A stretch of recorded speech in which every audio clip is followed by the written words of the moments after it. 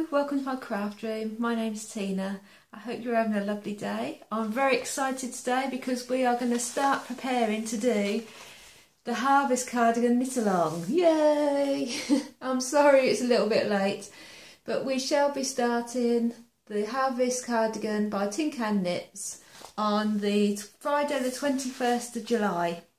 So start gathering your yarn and everything in preparation for that.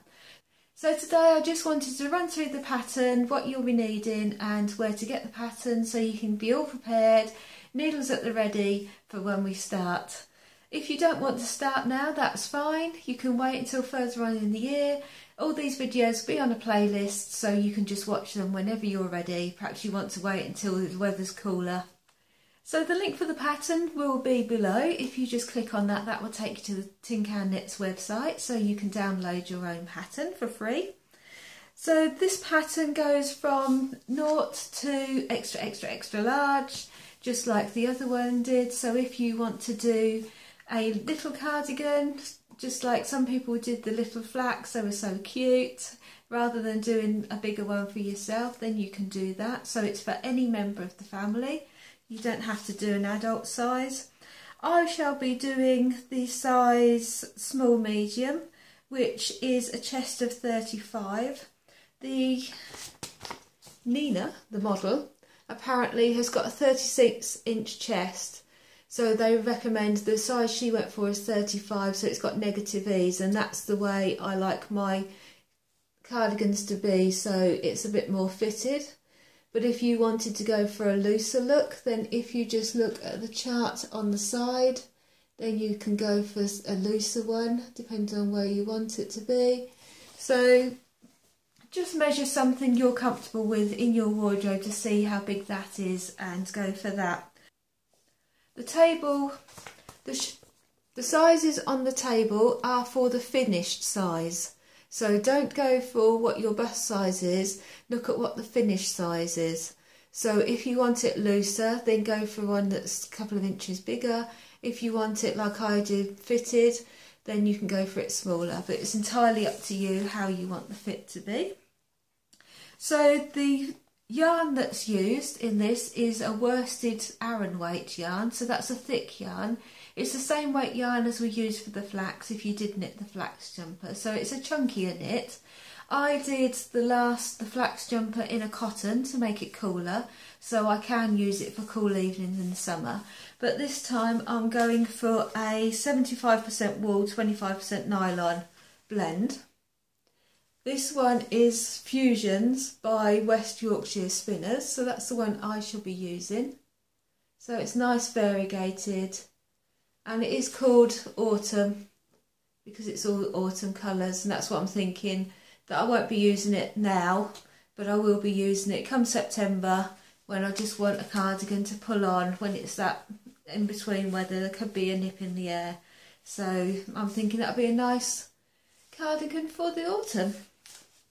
So it's knit from the top down in the round, so we start at the neck and then come down. So it should, that sort of yarn should give sort of variegated, quite stripy look to it, which I think would be interesting. So you can go for any type of yarn you want as long as it's the right gauge. So the gauge is under where it says yarn on your pattern, there is the gauge, and on here it says 18 stitches and 26 rows for 4 inches. And when you look, when you're buying your yarn or ordering it online, you will see that there is a box, or it will tell you in the description what yours comes out as. So mine comes out as 18 stitches, or 24 rows. So what that means is it's going to take more rows to get it right, but I'm not worried about the rows, I'm more about the width. The stitches is the width. So because things like the length and the sleeves, I shall be measuring myself and doing it to what I want it to be, rather than the set what it is in the pattern, and also the length, because I won't want it to stop at the wrong point. Where it all goes a bit pear-shaped, I'm not going to want it to cut me off at the wrong place, so I shall choose where I want the cardigan to stop. So that doesn't worry me. But I suggest you do a tension square, which is just do a square that's bigger than the 4 inches. So I did about 30 stitches square, and then you can use a ruler and then you just count how many stitches in the 4 inches, and that's all the tension square is. Just knit a row, purl a row, so that will give you the stocking stitch, which is the same as you'll be doing when you knit in the round. You'll be just doing knit, but it comes out the same. So then you'll know what yours knits as, and then just give it a little soak and dry it. Just pin it out or lay it flat and dry it, and then just count just to make sure your stitch count's okay. This turned out fine, so I should be using the recommended needles. If it turns out different, then what you need to do is either go up or down a size of needle to correct the gauge, because if it's not the right gauge, it's going to turn out a totally different size. So there's going to be a fit issue for you. I will give clear instruction down below so you can see if you have more stitches, if you need to go up a size or down a size, just to clarify it. So once you've got your gauge swatch, you also need your needles. If you did the flax, then you're all set because it's the same needles if you've got the right gauge. So you'll be using the 4mm needles and the 5mm needles. So you're going to need those on a long cable. They're suggesting a 32cm for the adult size. The pattern recommends you use DPNs for the sleeves, but I recommend you use a shorter circular one so you can just go round and round without messing about with the DPNs. So these are 10 inch, so I should write that down below as well. So all instructions, instead of saying everything's below, I've put all the information down below so you know. But yeah, I'll be doing mine on these, so literally you can just do it like the body, going round and round without stopping. You can do that for the sleeves without using DPNs, because I think it just makes it more complicated.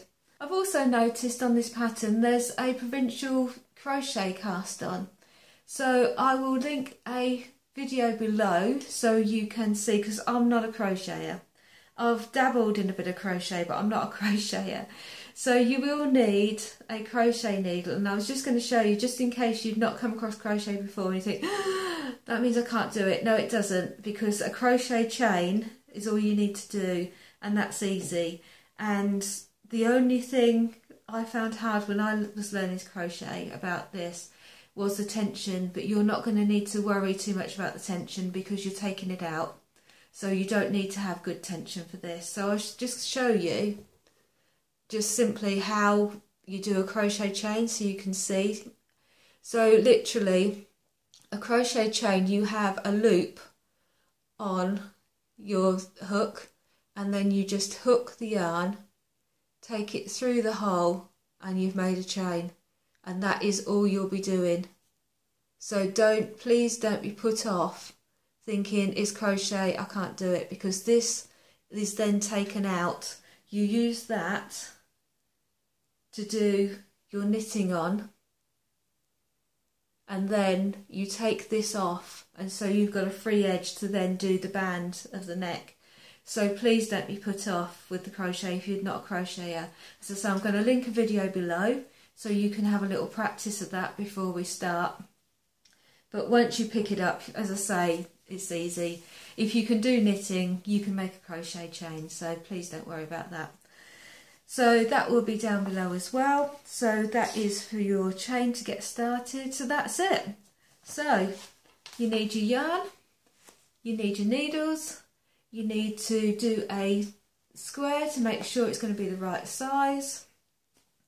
You will also need some stitch markers and a darning needle to sew in your ends.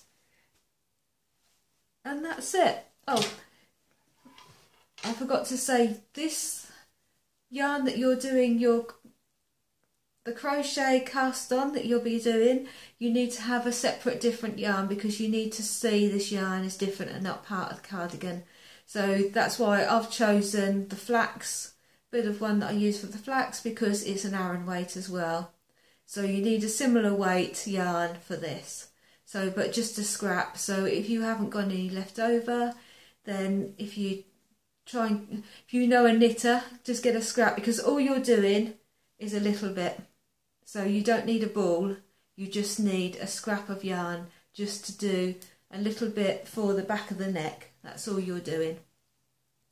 So that is it, we're all set. I'm excited, I hope you are too. So this is going to be a week on Friday, so you've got time to do your ordering or go into the shops and choose some lovely yarn. As I say, if you don't want to start it now, then if you want to put this, subscribe if you're not subscribed, so you can just put it on watch later or a watch list or whatever, so you can come back to it and it will be there. As I say, I'm going to do a playlist, so if you wanted to look it up later you can, but if you wanted to just have it for yourself so you don't forget about it later, you can put it there for yourself and store it on your own channel.